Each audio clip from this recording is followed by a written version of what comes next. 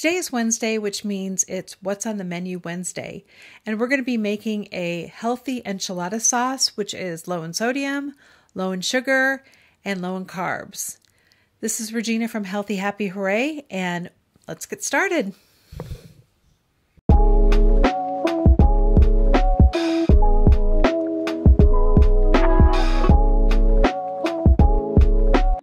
For our ingredients, you're going to need some garlic,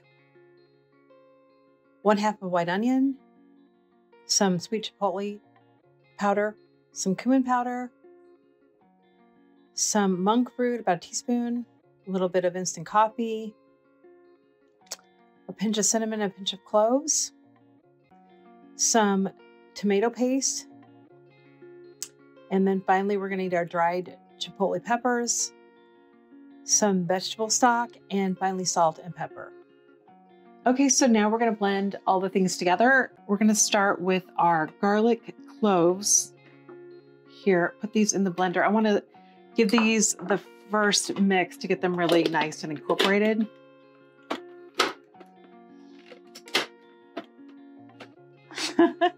Okay.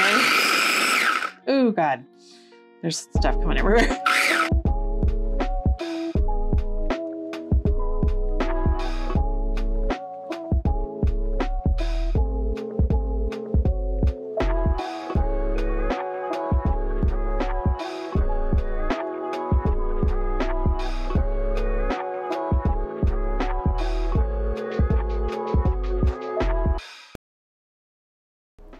So now we're just basically taking what we had from the blender and mixing it with the tomato paste.